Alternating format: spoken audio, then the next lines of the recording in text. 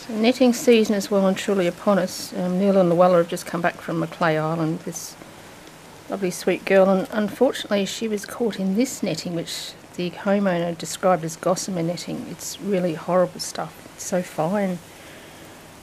So she was well and truly wrapped in it. Anyway, the good news is that the netting's off, isn't it? That's terrific news. But the bad news is that this poor girl is lactating, and she's lactating quite heavily, and there was no sign of a baby.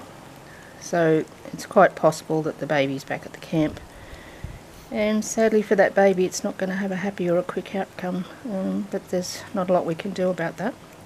She has to come into care because she was so wrapped up, and we need to monitor for injuries, including dieback to her wings because of the severe constriction caused by that awful netting.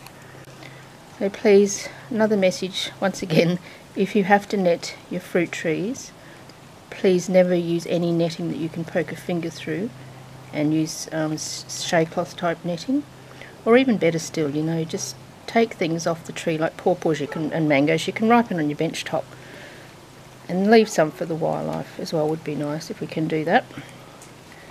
But she'll be in care for a couple of weeks, and at least her life is saved, and she can have another baby next year.